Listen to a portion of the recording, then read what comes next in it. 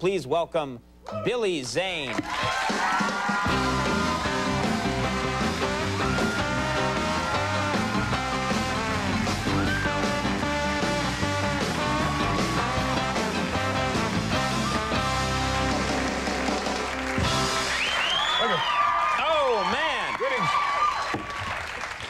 First of all, I want to congratulate you. I want to congratulate you on this film, but there's a downside to this thing. This is going to be, if it's not yet, the biggest grossing film of all time.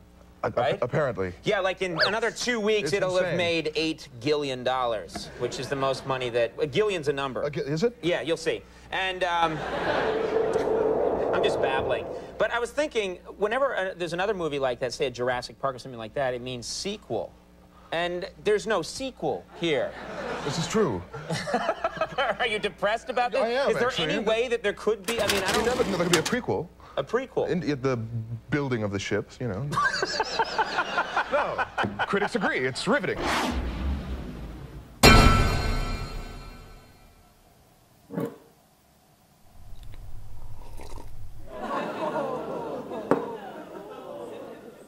That would be a terrible movie.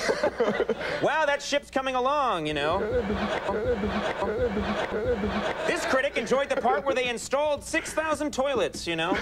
I don't know. I just think it would be a little frustrating, but still, I mean, you have no idea that the movie would everyone was saying it cost $200 million. Well, it won't make the money back. It might do okay, but they're saying it's going to make tons of money. It's a phenomenon. It's gone beyond certainly anyone's wildest dreams. Right. It's crossed into, well, beyond entertainment. I think there's something going. There's a unilateral catharsis happening.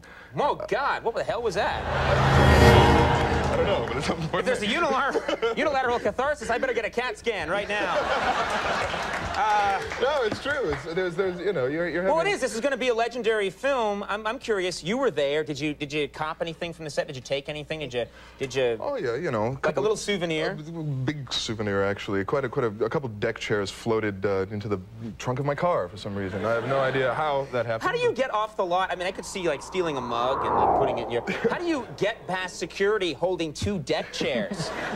You know, you grease the right people, and you know. And anything can happen. Anything can happen, especially in Mexico, I guess. Okay. Well, No, it was a complete accident. Wasn't it? Yes. It sure felt like one.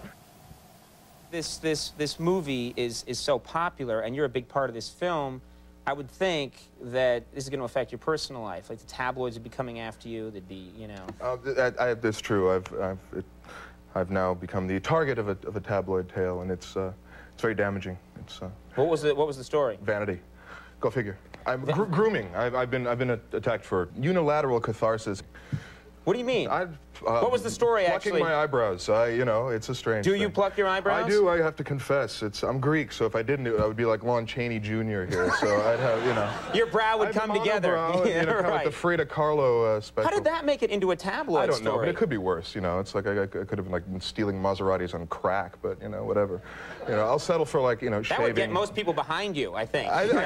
Reverse second. He had the presence of mind on crack to steal a Maserati. You know, that's hard to do. But it's pretty interesting. It is kind of moving kind of fast. The recognition level is increasing. As was in the far reaches of the French West Indies, and this 4F World War II veteran came up to me and he said, "You're Zane Grey, aren't you?"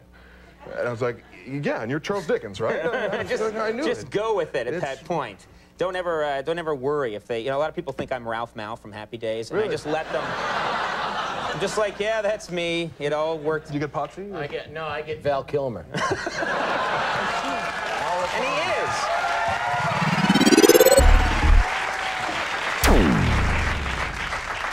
It's hard for you, Val, isn't it? Yeah. I gotta try. Usually when I go to a nightclub or something, I'm not Val Kilmer. Right off the bat. You Just call let's get ahead. it Look, straight. just settle it. You just took a vacation, I understand. You just got back. Was this a nice time? It was intended to be a you know, romantic retreat over Valentine's Day.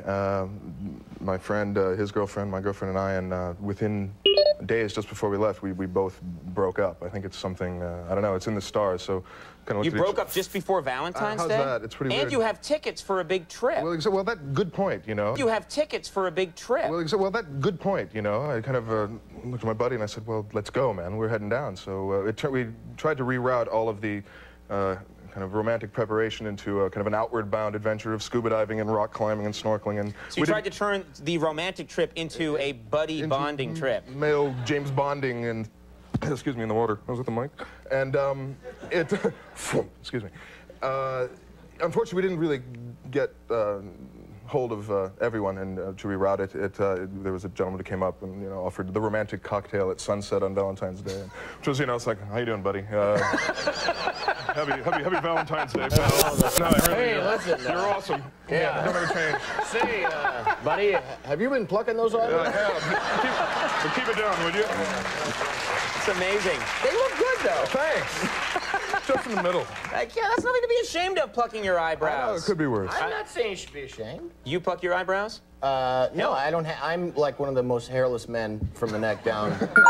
I mean, let's stop talking about it right there. I don't want to go there. You know what my favorite thing about this segment is that at the bottom of this little card it says, plug Titanic. Like, I have to, at the end, say, ladies and gentlemen, you're in a film, it's called Titanic. Set up the clip for us, won't you? Yeah, well, it's about a big boat. And I think everybody's quite aware of it, but, well, I hope things improve for you a bit. You know, I'm sure, you know, you'll meet someone else, and then another vacation, and I don't know what the hell I'm talking about. Your life may be doomed, I just don't know. We'll soon find out, but I'll be back in time. All right, Billy, thank you very much for coming on. Continued success. Billy Zane. We'll take a break. We'll be right back with Hepcat.